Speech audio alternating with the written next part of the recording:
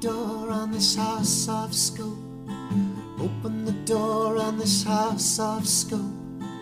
Open the door on this house of scope. Open the door on this house of scope.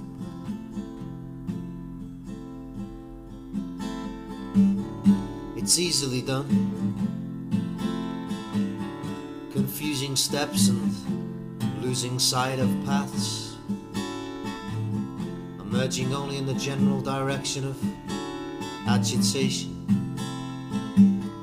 with a little less angst about the problem and a firm-minded attitude as to who we are. Amidst the imperfections and the strife, we can settle in that land of reverence for self, in that land of reverence for self.